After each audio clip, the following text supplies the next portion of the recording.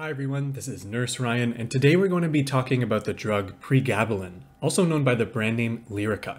You can use the timestamps in the video description to jump ahead. Pregabalin belongs to the anti-epileptic and analgesic drug classifications. Now, the exact mechanism of action of Pregabalin is actually still unknown. In very basic terms, we can say that Pregabalin works on the nerves of our central nervous system to help prevent seizures and pain. It's not too important that we get really deep into the mechanism here, but if you're interested, Pregabalin binds to the alpha-2 delta sites in the central nervous system tissues. Basically, it can be used for different nerve issues, which we'll cover here.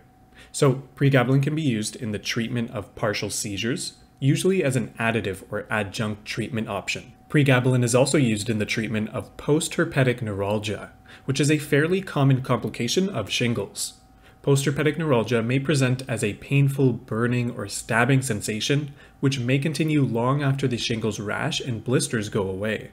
And Pregabalin can also be used in the management of fibromyalgia, pain associated with diabetic peripheral neuropathy, and neuropathic pain associated with spinal cord injuries.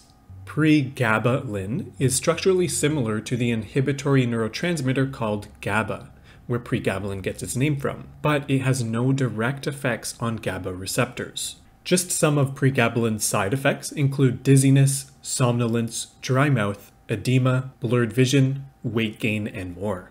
Avoid use of Pregabalin in those with elevated creatinine levels, or in those with myopathy. Safety in children or during pregnancy and breastfeeding has not yet been established. It's important to be aware of the possible interactions with Pregabalin as well. There may be an increased risk for CNS depression if used with other CNS depressants, like alcohol, opioids, or benzodiazepines, just for example. Dosing often starts around 50 to 75 milligrams 2 or 3 times a day. Older adults may require lower dosing. As with most medications, do not discontinue Pregabalin abruptly, but instead gradually taper the dose according to the provider's instructions.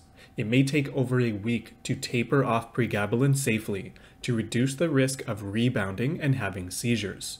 And that's about it for the basics of Pregabalin. If this video has helped you out, please consider leaving a like and subscribe. I would really appreciate it. If you have any questions or would like me to review a specific drug or topic, please let me know in the comments, and thanks for watching.